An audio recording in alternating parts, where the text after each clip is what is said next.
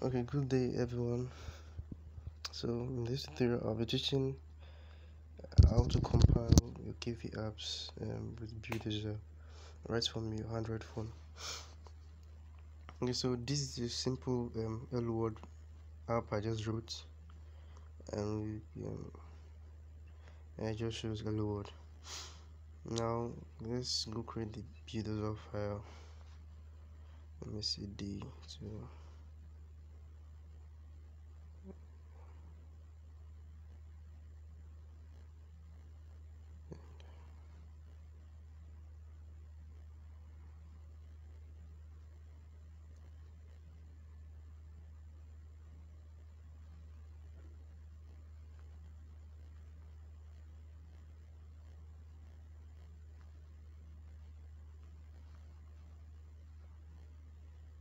Okay, so let's Buildozer.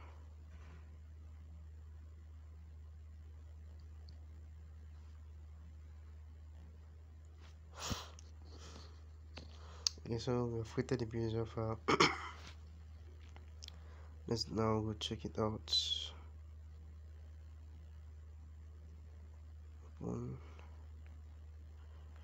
Okay, so as you I'm sure we'll be conversant with everything here. If you want to add your requirements, just your requirement here, right?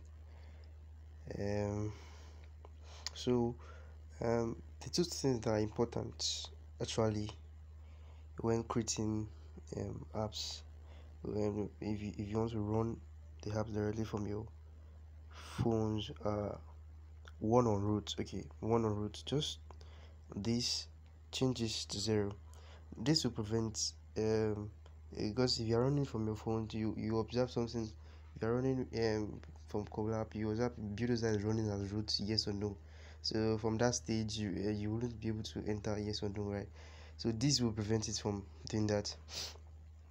And also the other one we need to change is Android does accept SDK licenses. So that's, we should change that to for true automatically also. So because that one thing I observed was that um it doesn't respond, like Google Colab doesn't respond really well to um pressing the enter buttons from Android phones. So yeah, so this is it. Accepts SDK licenses, this one here, this one here. So this will just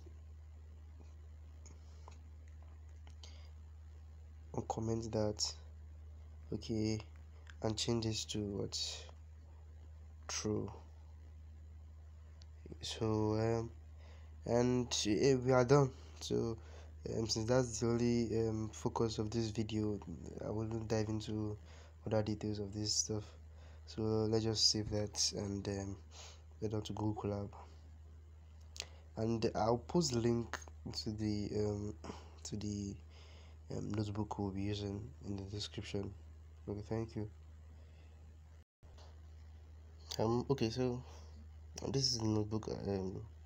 This is the notebook. So once in, let's just connect. Okay. Oh, okay. After I must have signed in, I'll connect back.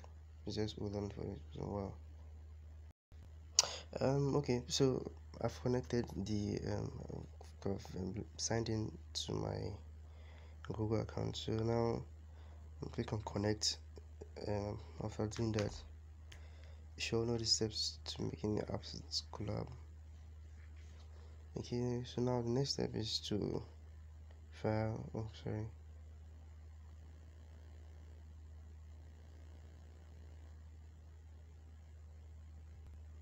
Show file browser. So let's just create a directory.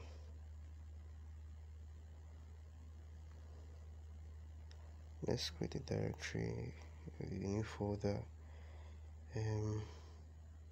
Just name it app.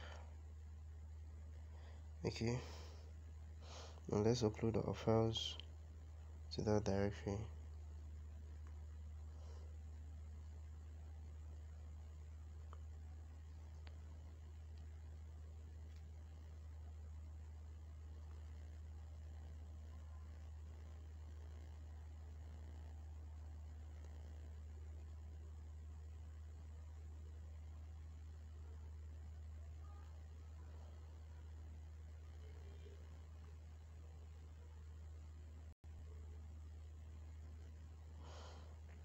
So and that's just pretty much it. I've uploaded our files. So this first pip install here is if you would like to upload your to get an AAB file, AAB bundle, because that's the only package Google Play Store allows now. So just use this first pip3 install git plus https blah blah blah you get. And also remember to change the p4a just branch in the buildozer spec to develop. It should be by default p4a dot branch equals to master, or you can just use normal buildozer install. So that's what we just use here. So I'm installing it now. And this everything shouldn't take much time. Okay, so we're done with that. So next step is to run all these cells. So that's what we just do now. After I've done that, I'll play the video. Thank you. Okay guys, so I just finished running all the old cells now. So let's just video debug version of everything. So let's cd into directory, cd content. So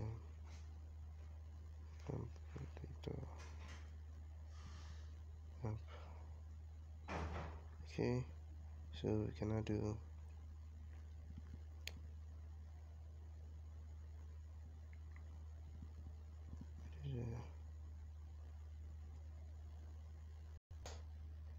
okay. So I just finished writing it. So now what we do is play it, just run the cell, and you see what I just want to show us here is the fact that it wouldn't bring Buildozer as running as root.